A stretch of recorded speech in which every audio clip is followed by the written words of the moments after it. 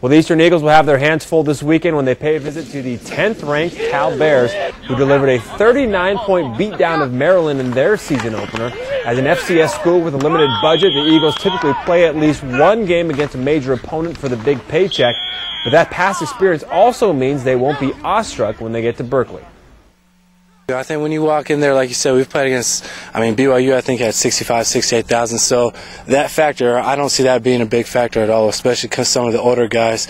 It's gonna be cool, you're gonna kind of walk in and, oh, this is cool, and then you just get right back to business. Well, kickoff is set for 2:30 on Saturday. The Eagles will have to bring their A game and then some to contend with the speed of Cal. The Mariners